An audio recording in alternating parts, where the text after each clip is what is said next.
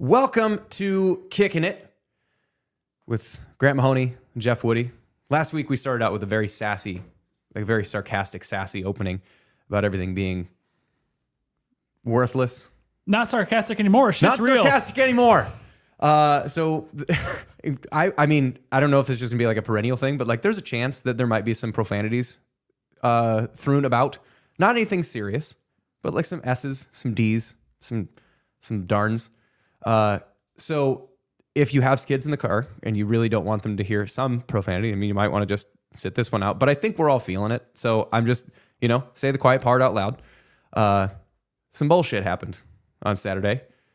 Iowa State loses 10-7 at Ohio. We're going to get a lot into that. We're going to spend a little bit of time going over Oklahoma State, but not a ton, because there's a lot that has to talk about, because it really doesn't matter what Oklahoma State does. Like there's some that it matters. Obviously if Texas or Georgia come to town this week, then that's not great. But you have a team that you can beat in Oklahoma State. But really, it just comes down to what Iowa State's doing. But before we get into anything, I'm going to thank the sponsors. So as always, we're brought to you in the Wild Rose Casino and Resort Studios.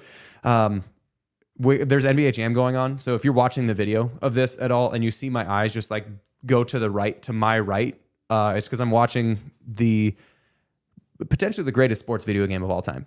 Just the reel going. And I'm sorry, Grant, if I'm going to try and pay attention. I don't blame it, man. I've got a black corner. So you got a dartboard. I'm looking at felt. Anyway, the primary sponsor is Caldron Manufacturing. As we've talked about before, it is getting to be harvest season. It's also getting to be potential snowbird season. So if you are a snowbird and you got yourself potentially a trailer that you're going to take down, like a camper, and you need to get some work done on anything that's mechanically sound, or excuse me, like the structure of that, you need to get some altering, lifting done, working on something like that, Caldron Manufacturing is going to be able to put something together for you. So the original down corn reel, 1977, does both down and up corn, but also great cyclones, upland cyclones. So Grant, how was your game that you watched on Saturday? How was that game watch experience for you? I cracked a beer early. And then another one. And another one. I mean, how many times have we heard this over? I mean, I'm sure people were yelling it when I was playing, when we were playing. Make your kicks, you win the game.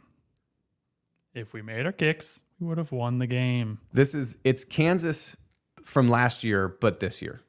That's the thing that I think everyone has, like this latest, greatest, or in this case, latest, worst, that the recency bias says that this is the worst thing that's ever happened. Now, this is pretty damn bad. Like let us not sugarcoat this at all. And this is one of the worst offensive outputs that I have seen in a while. And there are ways that you can address it, and we're going to get into that. But you have an incapacity to run the ball. You have a quarterback who's actually throwing it okay. I think Rocco's game against Ohio was better than Decker's against Kansas. I think there's less turnovers, less mistakes. I think Rocco had a Rocco good played game. solid. And the dude was sicker than a dog. Oh, yeah. He was puking at halftime. Puking before the game, puking at halftime.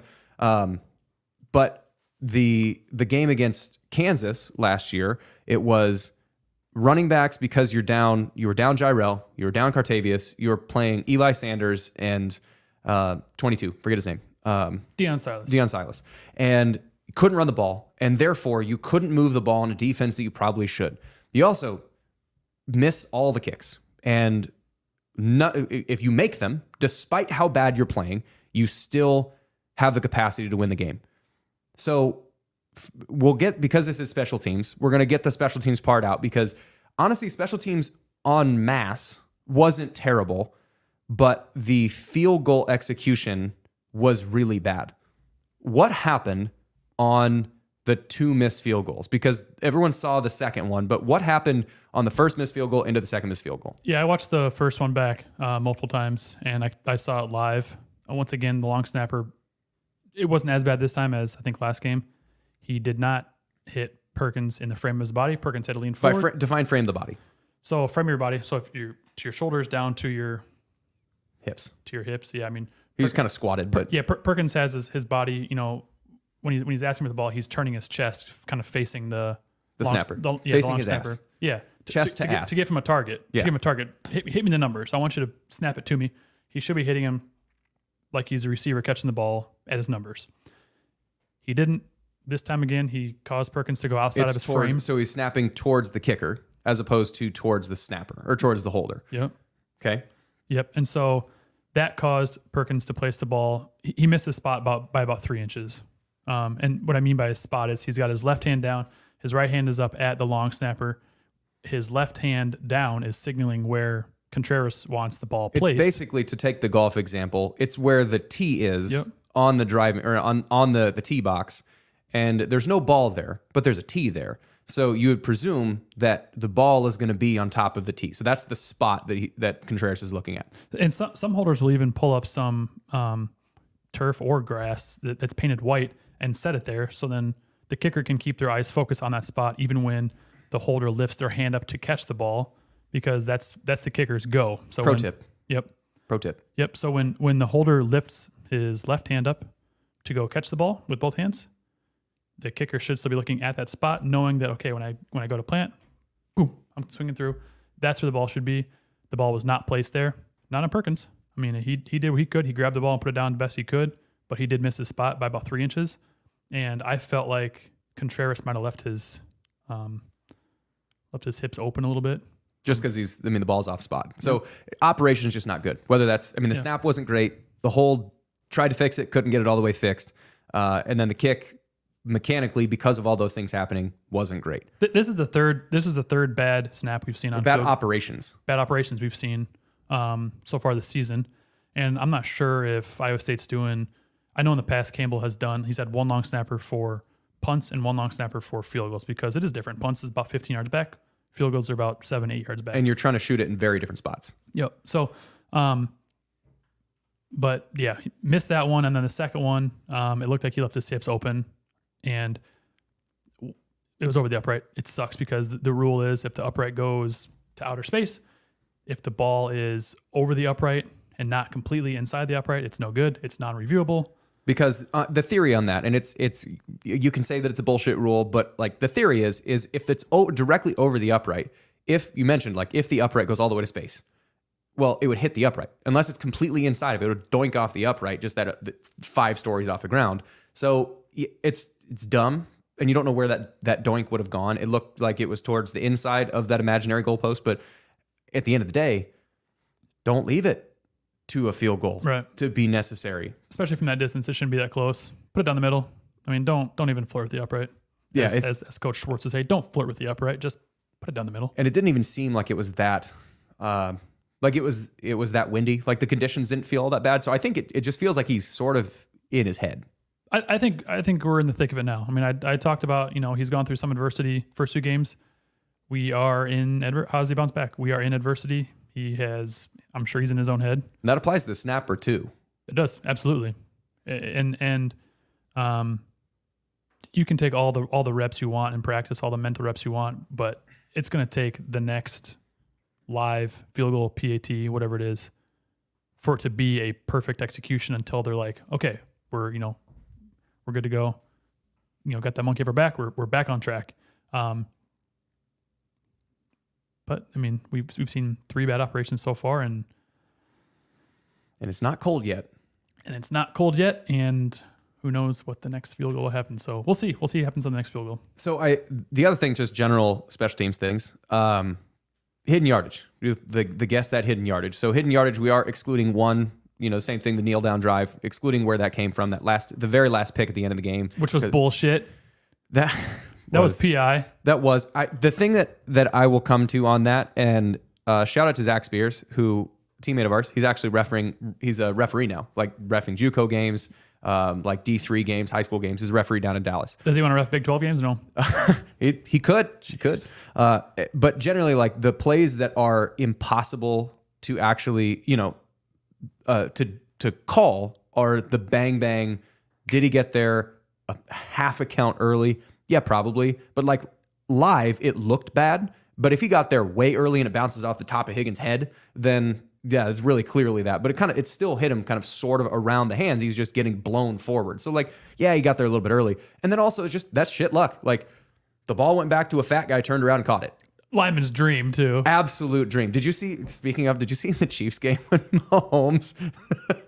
So Mahomes is scrambling around, and I don't remember. I think it's number 79. Whoever the left tackle is for the Chiefs. He caught it and froze. Like, he caught it and froze. What like, do I do with this? Well, this play is dead anyway. That was his one chance to make a play. Just go for it, buddy. He had no idea what to do. And then, did you watch the end of the Patriots Dolphins game? Yes. Okay, we need to put in a rule. Aiden texted me that. Well, we're talking the play where the lineman caught it. Oh yeah. Oh yeah. Okay. Side up, brilliant, absolute brilliant football by, I think Gesicki was the one that caught it, or Henry, whoever it was. Gesicki, Brilliant. yeah. It's 4th down. It doesn't matter if they return a fumble for a touchdown, then you lose anyway. If you get stopped short, you lose anyway. Just throw it. Like I did that. There's a Kansas State game. One of the 2 fumbles I've had in my life. One of them was in the Kansas State game. We're down by like 4. Where it's like 4th and 4. There's backside pressure. We run the ball. I'm getting tackled. I just huck it over my shoulder. Like we lose anyway if we get tackled. Brilliant football. Anyway, tight end pitches it to the offensive line. What's the rule change? If a play is cool enough, it should count. I love it. Do you remember that Thursday night game a couple years ago where it happened to a Dolphins player, I think? Where I don't remember who the quarterback was for the Dolphins at the time, but the ball got deflected or something, and somehow an offensive lineman ended up with it, and they dove and like had back reach, but technically it must have been like an ineligible receiver or something. Illegal touching or ineligible downfield or something like that. So but it didn't count. But if it's cool enough, it counts. Yes. Just give it to fat guys. Give it to more fat guys. One of the best plays in NFL history. Who's that Patriots Dan guy? Connolly. Dan Connolly with I remember watching that game live being like, no way. And it's just, guys playing up back, which if you're an offensive lineman playing up back, you're already athletic. Like you got to move in space to be able to play that position. And he catches a ground ball and about houses the whole thing. And I'm losing it because I'm team offensive lineman all the time. Gave her the old Jeff Woody. Tuck that thing in your gut. Don't let anyone touch Woody. The Scott Houghton at Missouri. Oh, yeah. Big man touchdown. Scott Houghton, he could throw the ball farther than anybody on the team. He could stand on the hoop and dunk, and he was like 6'2", 330. He's more than big than 6'2", but he was every bit of 330. As an athletic human. We're talking about special teams.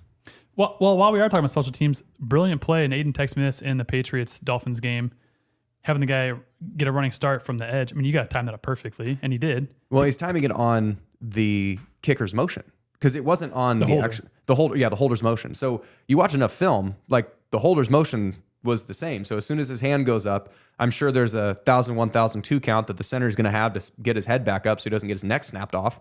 And just as soon as his hand goes up, you're taking off. That was one thing too that I always made sure I told my holder before the game. Like you say T10 hit my holder and my snapper. Like don't snap it right when they say that because the defense is going to tee off on that.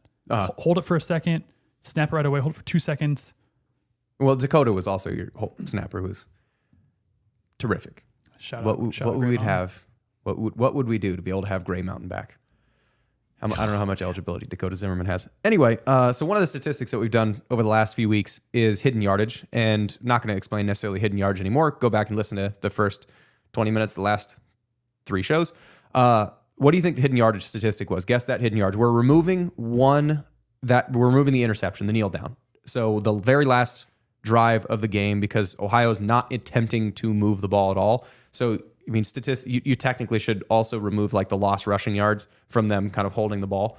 But what do you think hidden yardage was? So total yardage, we had 271. Iowa State had 271. Ohio had 247. And they probably lost 30 yards on that drive. So it would have been 300-ish.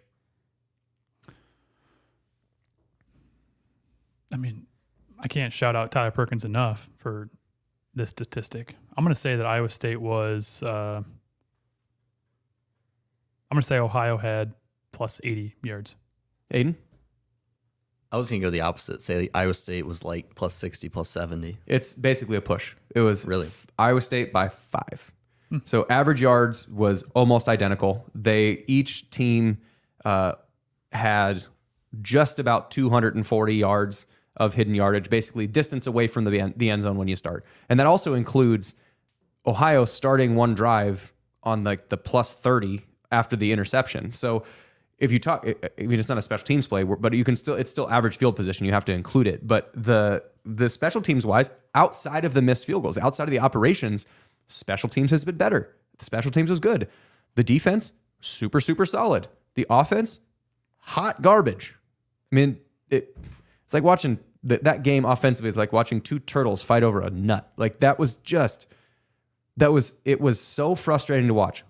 Not necessarily frustrating to watch the defense because there were a couple annoying plays where Rourke would, I mean, to his credit, understand that if they're playing either a combination man zone where a lot of the zone eyes are the deep safeties, they're probably not going to get to you by the time you're rushing, if you're scrambling to get it. If there's man to that side, that means the defenders are going to have their backs to you. So just take off. If you need 7 yards, get 7 yards, get out of bounds. I mean, that was their best. That was either team's best running game. Neither one could run the ball. And Rourke?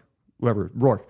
I think Curtis Rourke. Was his brother Caden? Curtis. I don't know. Either way, Rourke, quarterback.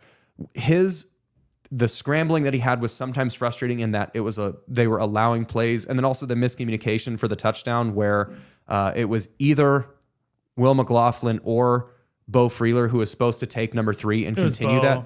But I don't know what the scheme was, but Bo was on the guy, and then as soon as he broke, he went for whoever became number. It was a whip route for. It was the number 2 receiver was the one that ran essentially a back of the end zone, and number 3 ran a whip to. So Bo sat down on that, or somebody was supposed to carry number 2 to the back of the end zone. They didn't. You can't expect a team to be perfect. You cannot expect the defense to hold the team out of the end zone the entire game and also from the 30-yard line when they've been on the field. I think at that point the time of possession was like 21-10. Like it was not close, or whatever, I don't know, whatever time in the game it was, but it was a substantial time of possession difference. So the obvious story of the game, offense was dog shit. And I think, to say that the offense was dog shit is not me like projecting some weird opinion. Matt Campbell called it embarrassing. If Matt Campbell comes out and calls something embarrassing, especially this season when it feels like he's trying to be, pretty protective of the emotions, kind of the confidence of the rest of the team, of coming out against the image of the team. But I think more he's using the media to talk to guys like if it was last week when he says the best that we played against Iowa and in my time here. Well, I mean, might have been, probably wasn't, but he's trying to project and instill confidence in his guys and that sort of thing. This is a very different tactic, and he might have just been. He got in that little pissing match with the fan on the way by, which bad luck, but I get it. He's human. But also that guy. For real. Like the guy who's that guy for saying it, but 2, who wears band-aids under their eyes like that? Like a grown man? You're not Nelly. You can't do that. I understand that like there's the intent. I mean, to be serious, like you're mad too. And I get that. The point, the concept of like what Campbell was saying when he kind of first got here is raising the standard. Yes, that the standard has sufficiently been raised, and this is point proven that the standard has been raised. If you're getting so mad about a loss that you're chirping at the coach to a game that you traveled to, that is where the expectations are much higher than they have been, which is a good thing. Like ultimately, you expect to win the games that you're in, pretty much every single one of them. However, I don't think that like the guy who's doing the chirping, I don't think he recognizes how mad everybody in that locker room already is. I mean, it's sort of the same. I mean, not necessarily to the same degree, but like imagine you're at a wedding or something like that, and someone spills wine on the mother of the bride or something like that, and then someone comes out of the blue and is like, "Hey, you dumb mofo, how dare you?" Like, do you think that person wanted to do that? They already feel bad about themselves. You don't have to make them feel worse. Now, take that times 10 because it's a competitive event. These people are super competitive. They lost. Now you're chirping at a guy who's already on edge.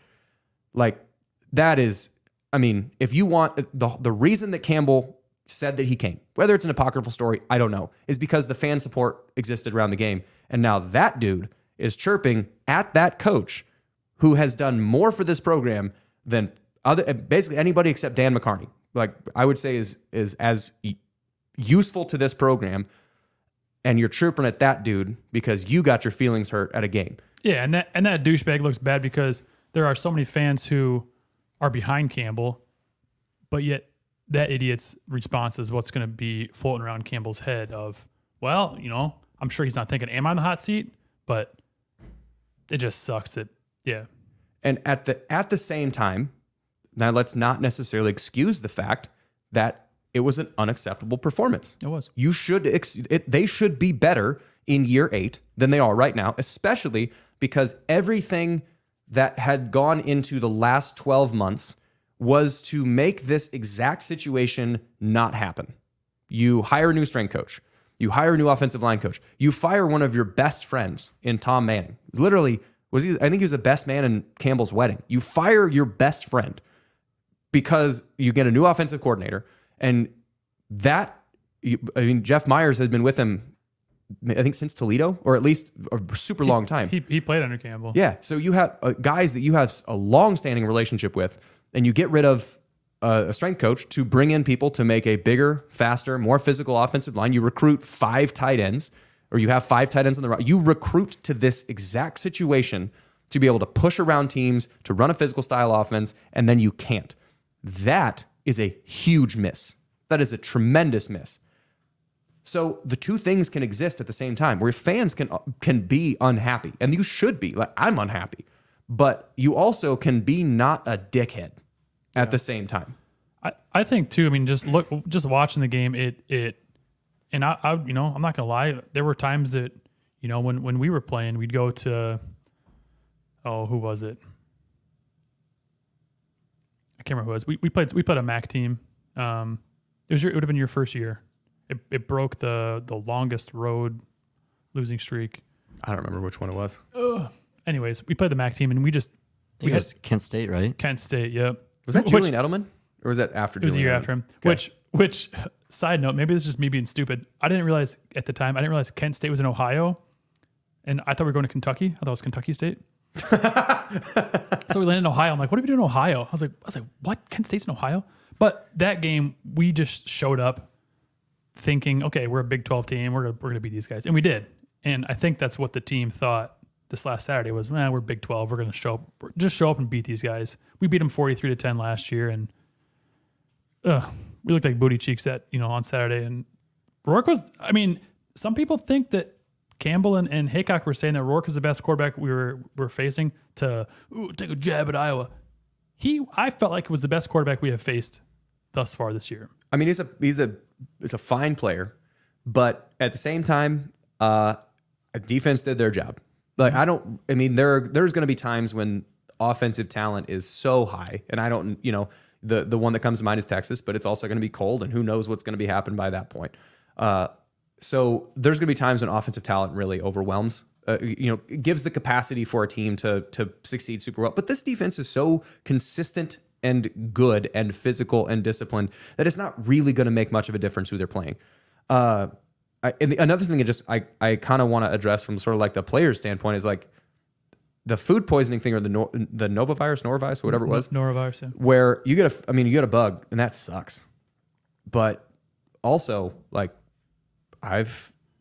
small business owner, like, I've had the shits and had to go to work, like, and no one cares. I don't mean to sound that coarse, but like, Jeremiah George literally shit his pants on the field. Well, Nebraska 2009. Oh yeah, Nebraska in 2009. Without our nod, we were without Alexander Robinson.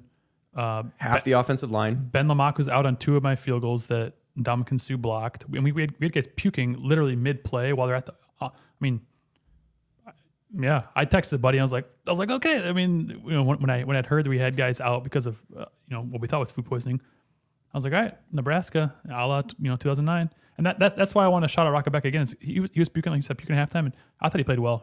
He played for the first 3 quarters. Iowa State felt like we'll just show up and win, and we weren't. Mm-hmm. Iowa State wasn't winning, and then Rocco, I think, felt like in the fourth quarter, we can't run the ball. I'm gonna do what I can to win. I can throw the ball, and when it's not there, I'm gonna run the ball.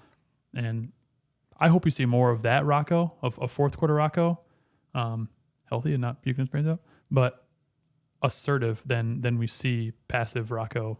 Yeah. Not tucking and running, not pulling the ball when he Right. should. But I'm just thinking like the food poisoning thing. Like it sucks, but if you're going to go out and play, Right. play.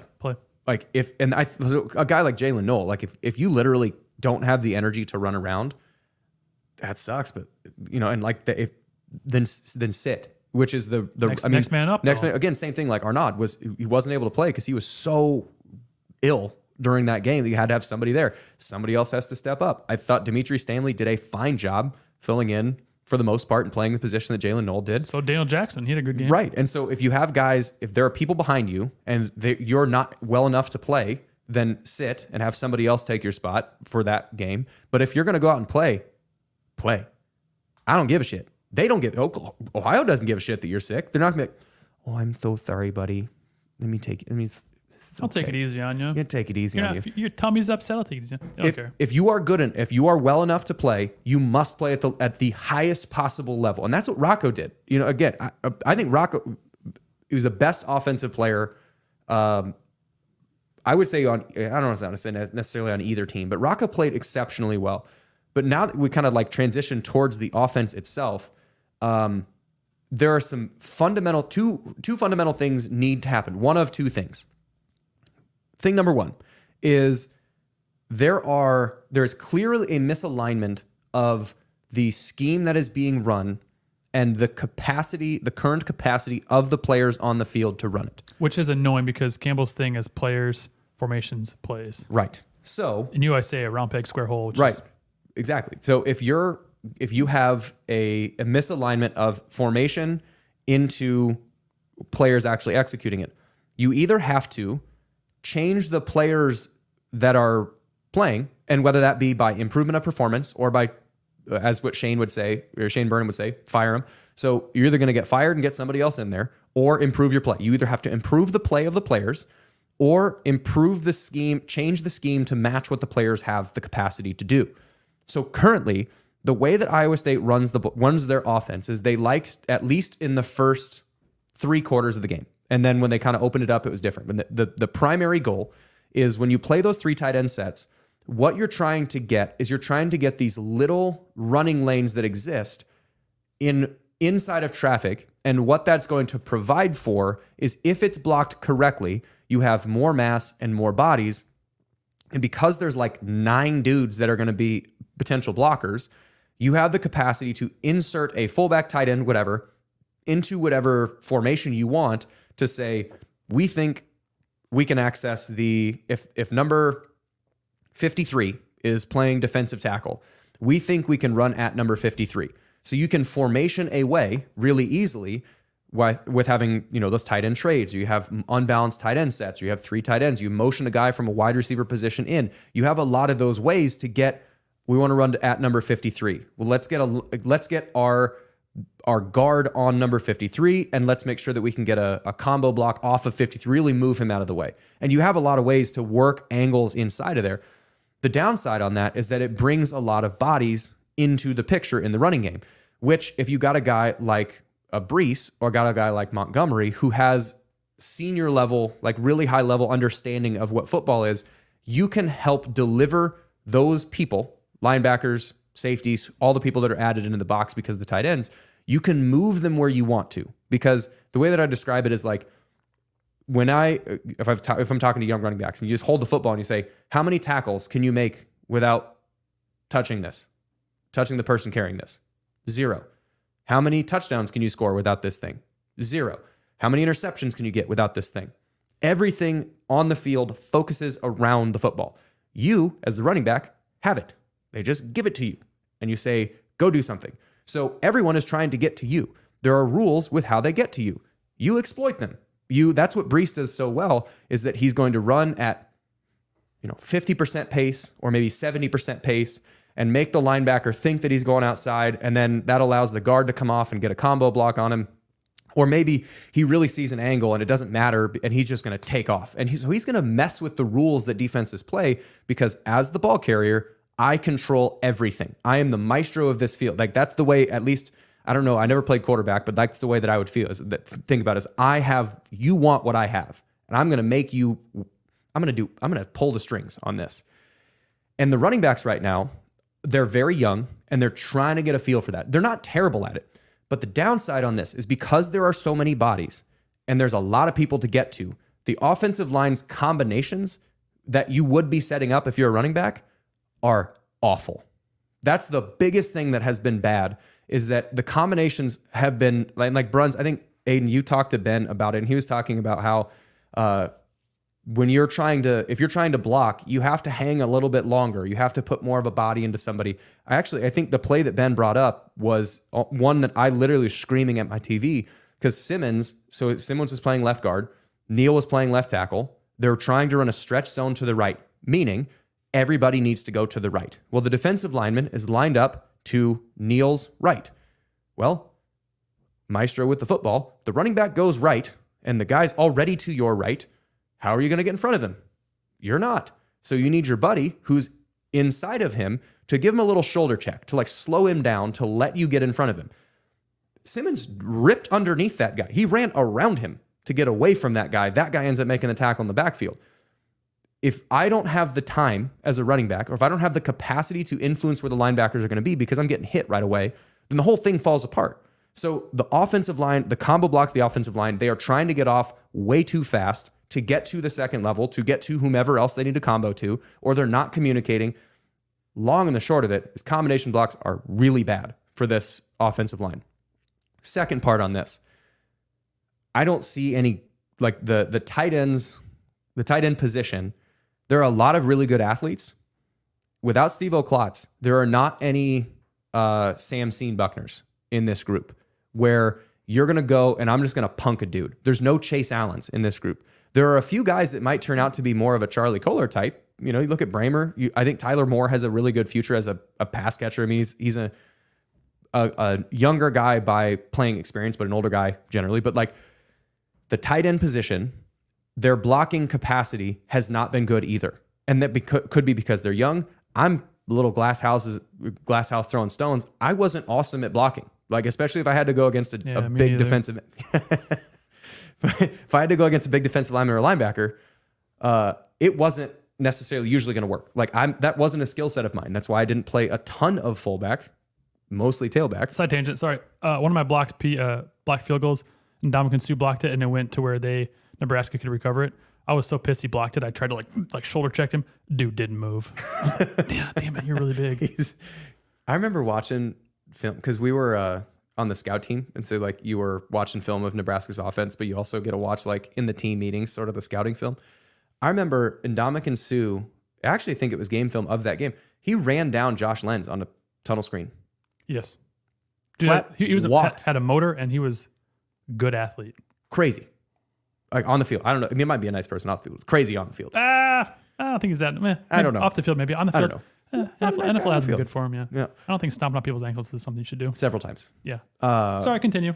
But the personnel that they have is the offensive line does not do well with zone blocking execution, especially if the plays are outside, which if you're playing these, if you got 8 dudes in the box and you have technical, quote, leverage, and you're trying to get Abu Sama outside because a dude's a freak with speed, but you're not getting any of the angles actually taken care of because one, your combos suck, and so you're going to have some type of penetration from somebody, whether defensive lineman, whatever. And two is your tight ends aren't physical enough at the point of attack to actually get the angle that you want, to get the edge that you need to be able to get around to the outside. So the solution has to come, like I said, in one of two ways. Either you improve the play of the players to the point where they can execute the scheme that you want them to, or abandon the scheme. To me, it feels like the better option is option 2. So especially if if Iowa State's been running the same, super predictable last year, been pretty super predictable this year, scrap it and let's try something new maybe. So now's the time to do it too. Going into conference play, we still have, Iowa State still got their goals in front of them. Granted, they probably aren't looking the brightest, but who are you scared of in this league? No one looks that good. I mean, Texas looks good. Oklahoma looks fine. But they even look vulnerable against Wyoming. Yeah, if they sleepwalk, which they could be. Again, who knows what the season's going to be when it comes to Ames. So there's nobody in this league that you look at and you go, whew. Especially on Iowa State's schedule. That's a tough out, I mean, and so going into the Big 12 season, it is possible to still regain some modicum of success and respect. And you actually have a good opportunity with Oklahoma State because their offense is also pretty down, and they're going to be playing the best defense that they've played all year. Pretty down. They're worse than Iowa State's. Okay, very down. They suck. They got Gunnar Gundy though. It'd be like me. It'd be like me naming my kid like Woodrow. Woody. Woodrow Woody. That's They've rotated 3 quarterbacks. I think Alan Bowman, the former Texas Tech Michigan transfer, is now their quarterback. He has more interceptions thrown, 1, than touchdowns, 0 so far this year. But great opportunity for the Clones to get back on it. And if Campbell's going to get the team, and try to right the ship, good game to do it against. Yeah, so there is hope for what's going on, but like schematically, a couple things come to mind, which it's been said multiple times before. But when Iowa State played at Toledo when they were Kent State. Kent State. Yes. Kent State? Toledo? Kent State? Anyway, they were playing the MAC. It was Akron. That one. There you go. Other Ohio I school. don't know what game you're referencing yet.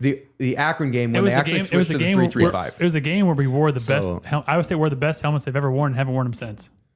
Yeah. The Chrome Reds? They were white. White with the chrome red. Yeah, that's what I mean. White with the chrome, came to a point in the back. Iowa State wore them once, haven't worn them since. Clean. And we've worn the freaking bugle since. Well, the bugle was the very next game. Oh, you're right. Dude. What a downgrade. What an absolute, the best of the best, the worst of the worst. What a downgrade. But this situation is very reminiscent of that because at that point, the defense wasn't, what? I said very is. Very is. Yes, it is. Very much so. Enjoy your movie. Yeah, you too. I didn't go to the movie. I'm not going in the movie. I'm at the ticket counter. Anyway, so the defense couldn't accomplish the goal that they wanted to because they didn't have enough defensive linemen to successfully stop the run. So they come out with this 3-3-5 stack because they have a ton of linebackers. You have a ton of safeties that can actually do the job. And so you have better players that can fit in situations that otherwise wouldn't exist if you tried to force and just get better at playing a 4-3 and or a 4-2-5. So they come out with this defense and it's totally different, but it's only different in the way that it puts guys in positions where they can succeed and makes success easier to attain. So the offense right now, the pass protection's pretty good. Like they've given up 1 sack this entire season. And so pass protection, a thing they can handle.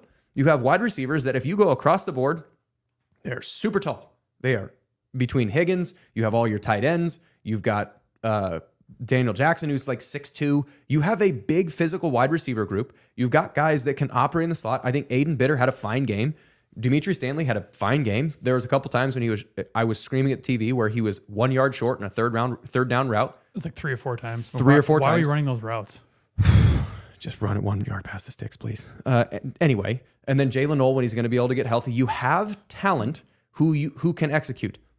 Separately, you have running backs who operate well in space. You put a guy one-on-one with Sama or Norton, 8 times out of 10, they're probably going to break that tackle. The problem is that they're not getting any open space. They're getting hit in the backfield, and they don't have any room. Even if they do have a quote one-on-one, they got a guy chasing them from their back shoulder. They can't make any moves. Don't quite have that, Brees or Montgomery wiggle.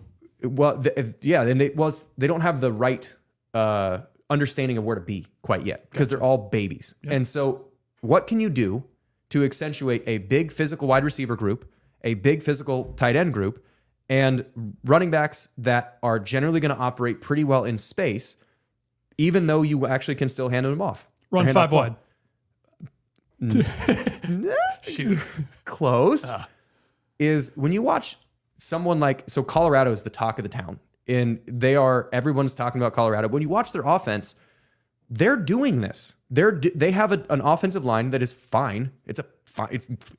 Shadur Sanders, I think in week 1 against TCU had like 6 sacks. So their offensive line's not great, but they're mitigating it because they've got Shadur Sanders who can sling it around, and they've got Travis Hunter who can catch and run. You've got other talented wide receivers, and you're just trying to get guys in space. And by spreading everything out, you enable the running game to exist because it is easier for a young running back to be one-on-one with the linebacker. It's easier for an offensive lineman to feel confident in making their combination blocks longer when the linebacker they got to get to is 12 yards away. Versus when you play this really tight, compact set, the confidence of an offensive lineman to stay on the combination block is really low because they fear that linebacker from 3 yards away is going to get by him. So this offense wants to be a more spread out offense. It is the way that it's constructed based on what we've seen in the last 3 games. They operate better in space, and Rocco's got the capacity to do it. So I don't think that it's like throw the baby out with the bathwater, never run the ball again. No, it's just formation yourself into a position where your offensive line can feel more confident with the time that they have on their combination blocks. I've seen some people say like, well, abandon the zone scheme and get to a gap scheme. That's one option. I'm not anti that option, but I also think that in order to run a gap scheme, you have to stay condensed. Like you have to have tight ends around.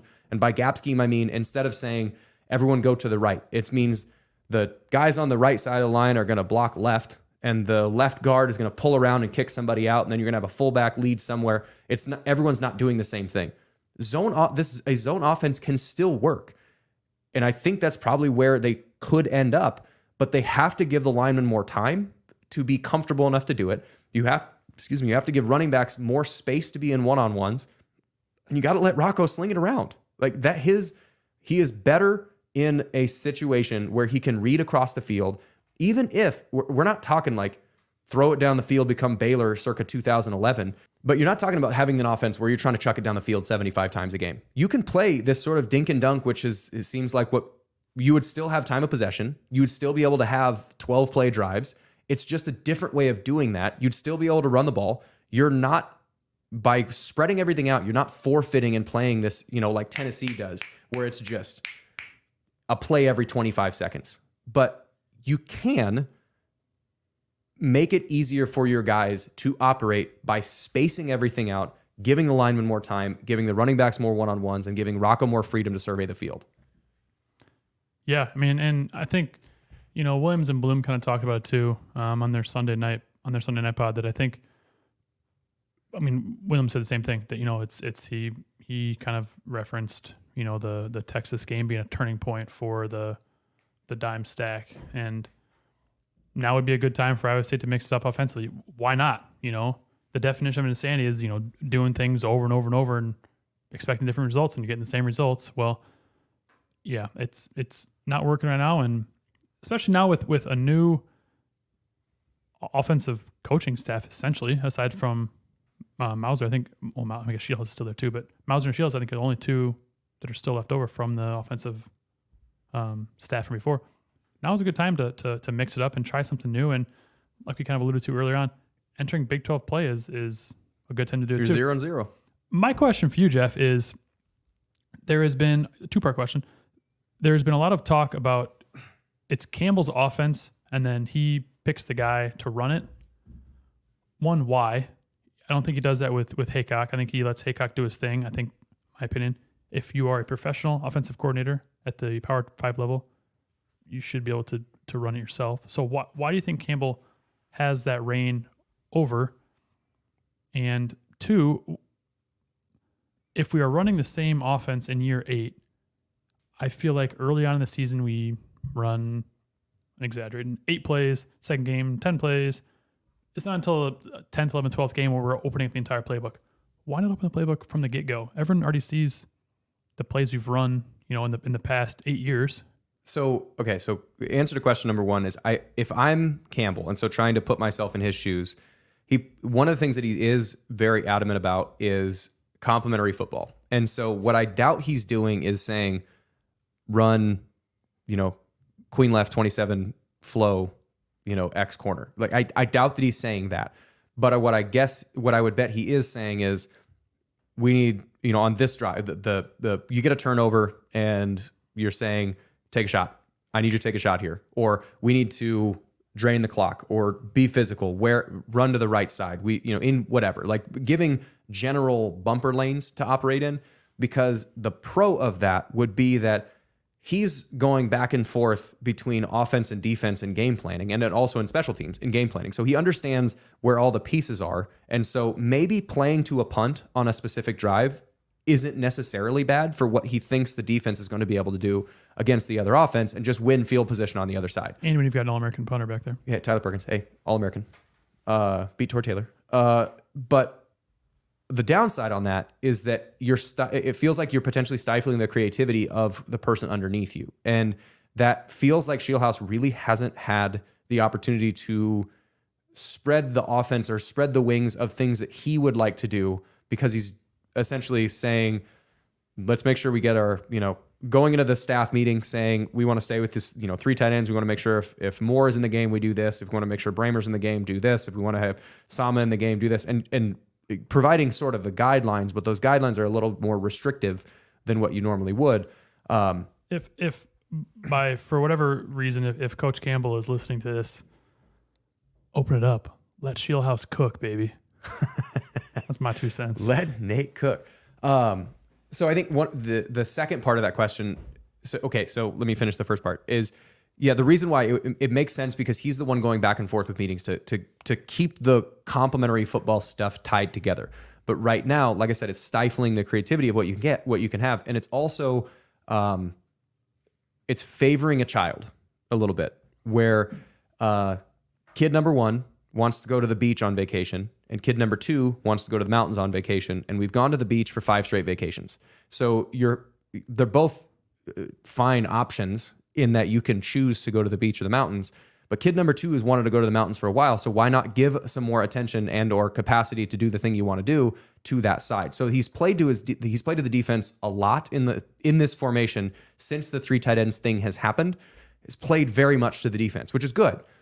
So now the second part of that question is, with the install over time, why does it take so long to actually open up a playbook? I don't know if that's necessarily true.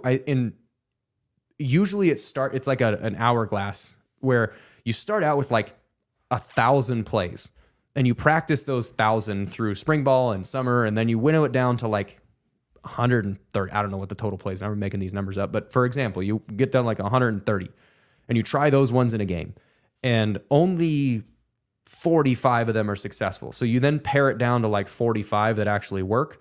And then you start implementing tweaks and counters off of those 45, which expands your playbook out now to like 120 new plays that are different based on the lattice that those successful plays provide to you.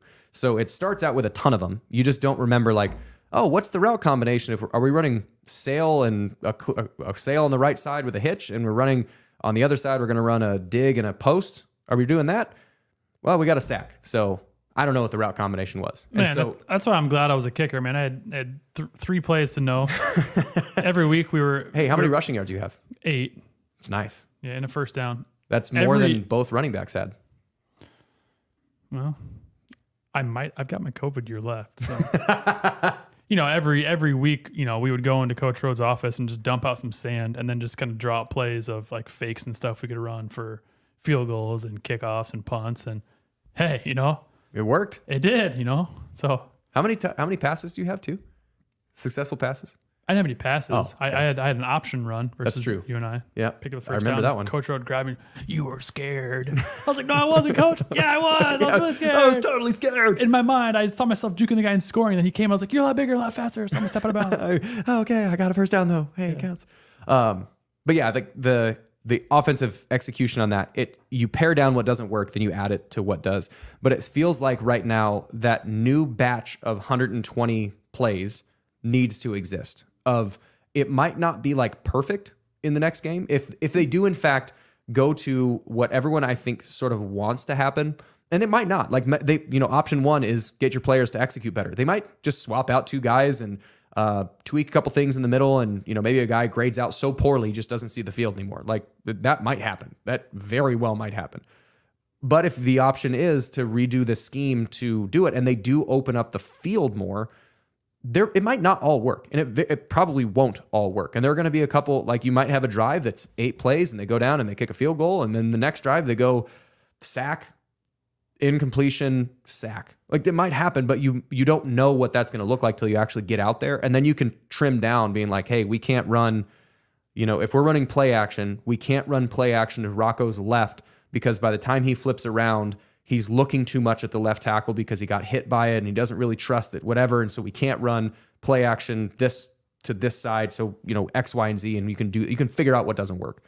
But to me, it feels like what they should do, here's me using the word should, what I would do if I was in the situation of running an offense that performed as poorly as it has for the last 2 weeks. Campbell's listening, so give him your spiel. For sure. Hey, seems like a great guy.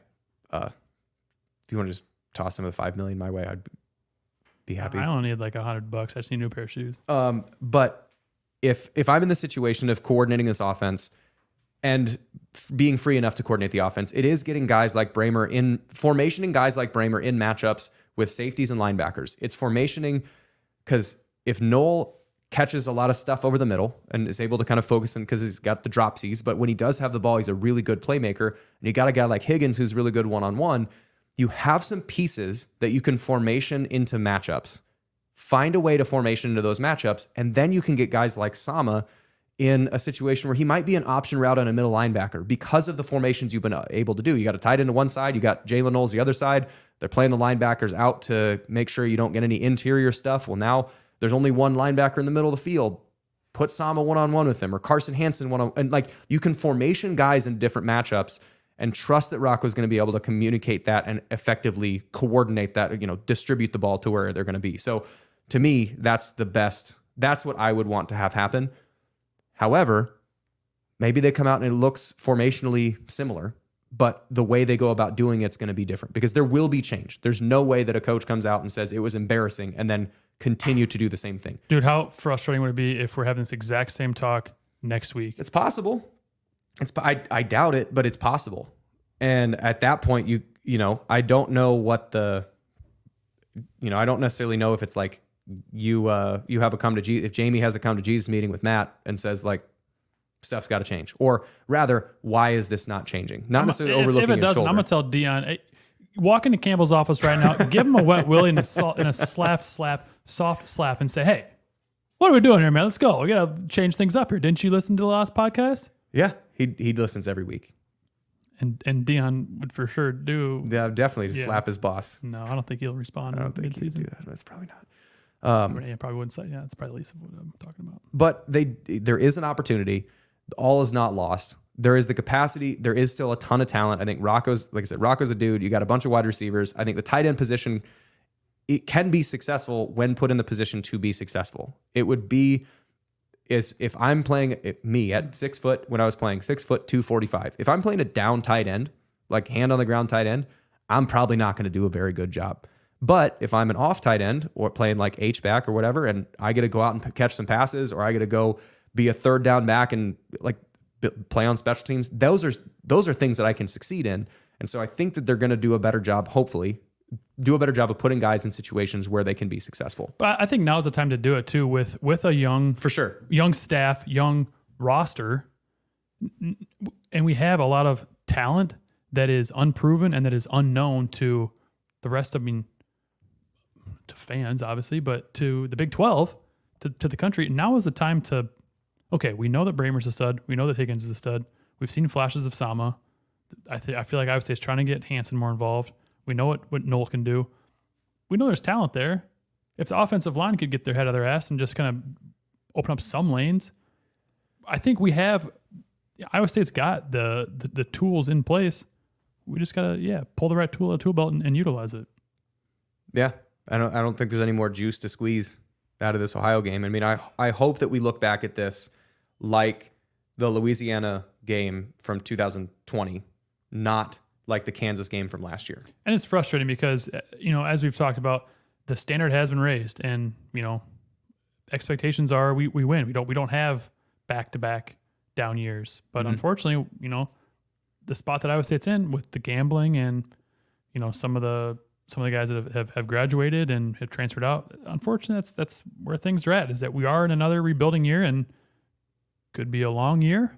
Or if you get things fixed and you were able to execute it and you put your guys in positions to succeed, might not be. 10 wins is still possible. Technically,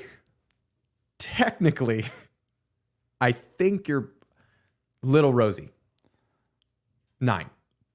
Okay. Okay. All right, everybody. We don't have an interview this week. We tried. We really reached out to I mean, dude, I was 0 for 6. shot for the moon. So We had one, and then just hello, still coming or no? we did try and reach out to Brandon Whedon. I reached out to Barry Sanders' son. I'm somehow friends with him on Facebook. It's like, hey, basically, hey, does your dad want to join us? No response. Also tried to get Quinn Sharp on. No response. He's probably still bitter about 2011. It was 12 years ago, man. Let it go. No, I don't know. I didn't even talk to him, so I'm not sure if that's how he feels or not. But yeah, we tried to get some, but I don't know. We'll still try and effort into the next couple weeks. I'm realizing now that these, and no offense to our our guests from 1 through 3, higher profile guests, you might need to reach out to them sooner than a little sooner than So I'm trying to reach out to some for down the road. Well, I do want to touch on Oklahoma State just for a minute. We kind of did, and obviously that's our next opponent. And that's Iowa State's next opponent.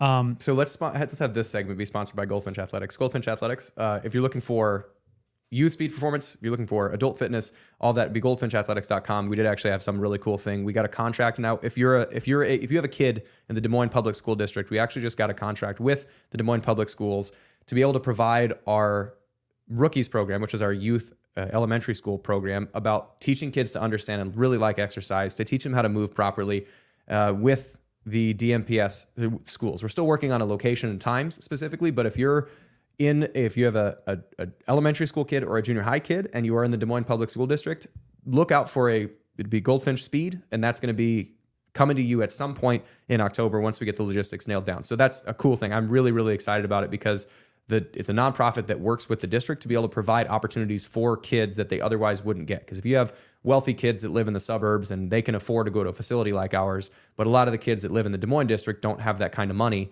So it's a nonprofit that's able to provide services like ours to them. And so I'm really excited about the good to be able to do with that program. So be on the lookout if you're in the Des Moines Public School District. If you are another school district that is looking for ways to get your kids the elementary school kids or junior high kids, or even up to high school kids that are more excited into training or more effective into training, goldfinchathletics.com. Check out the website. That's great joy being able to provide it to young kids. Anyway, back to Oklahoma State. So we didn't have an interview, so Goldfinch Athletics is sponsoring the Oklahoma State segment. Well, I kind of want to call this segment just Grant's Random Thoughts. I'm down. So I'm also scared. Yeah, no, we should be. I'll first talk about Oklahoma State though. We've talked about it. They're not very good. They've got 2 wins. One of them is against Central Arkansas, who beat a team 70-2, but they're 1-2. Okay. And then they beat Arizona State, starting a true freshman, not very good. And then they just got blasted by USA.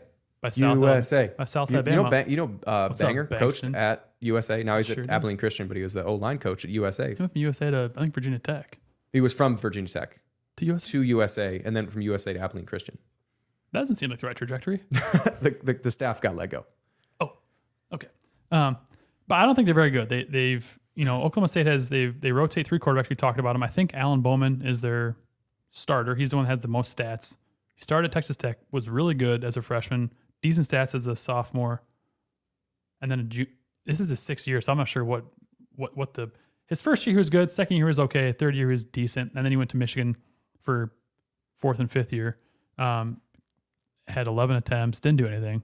Then he's come back here to Oklahoma. He's back in Big 12. Oklahoma State hasn't really done anything. He's thrown 1 pick, no touchdowns. Stats aren't very good. They don't really have any, which I feel like is very un-Oklahoma State like. They don't really have like a proven wide receiver, like a stud wide receiver Or tailback. Ollie Oliver Gordon, I think, is their starting running back. Younger guy. Iowa State was hard on him, I know. He's, I think, their starting running back. Their defense isn't very good. I mean, they're middle of the road. I think they're 68th out of 130. So side note about that, I think Jim Knowles was the defensive coordinator. I might be getting the name wrong, but I think Jim Knowles was the defensive coordinator the year they went to and lost the Big 12 championship game to Baylor. Yeah, and then he went to Ohio State the year afterwards, and since then the defense has taken substantial steps back, and Ohio State's defense has gotten substantially better. So Jim Knowles was there, and they also had going from that championship year to the next year, they had 9 seniors leave that roster on the defensive side into last year, and they still haven't picked up from that. They also had Arlen Bruce, who was the wide receiver at Iowa, who bet the under in a Northwestern Iowa game. it was one of the games they actually went over. So he bet against his own offense and lost, which was, again, just Smart bet, bad beat, bad move for being an athlete. not a great series of events. But anyway, he's now ineligible, so they're somewhat tied into this thing. But I think they were counting on him to be able to be a guy in the middle to, he's a good player, to be able to kind of free up some space in the middle. So yeah, they got 3 quarterbacks, which means you have 0 quarterbacks, and you've got no dominant wide receivers because the guy that you were planning on being your dominant wide receiver is basically kicked out of the NCAA now, and you got a running back who's a freshman. So there's your offense. Yeah, and their quarterbacks, Alan Bowman is a 6-year senior. The dude is 27. Not literally, I don't know how old he is, but he's old. 63. And then, yep. Bill Snyder back there. And you got Gunnar Gundy. Again, Woodrow Woody. Yeah, so that's head coach's son, which is he any good? I don't know. He's head coach's son. So get out there, kid. McCaffrey. Ugh. And then there's random thoughts, man. And then there's the true freshman, Garrett Rangel or something. I think he's a true freshman. He's a freshman. That's such a Southern name. Yeah. That's such an Oklahoma. Garrett Rangel. Yeah. He wears a big old belt buckle too and some shit kickers. None of their stats are very good. So this is going to be a pillow fight. If you're a bet man, take the under. Over-under is 36 right now. Iowa State's favored by 3.5, which if we can start 1-0 in Big 12, let's do it. I don't care. Win it 3-0. But please have some type of offensive execution that doesn't make me mad. Yeah. So that's it on Oklahoma State. It's going to be a pillow fight, but I'm here for it. Second thought, I'm still on the Perkins All-American bandwagon train. I'm the hype train. I'm the conductor. Hey, the color guy for the game. Said he's best punter, one of the best punters in America. He is. His name's getting out there, man. He had a long of 51. 4 of his 5 punts were inside the 20.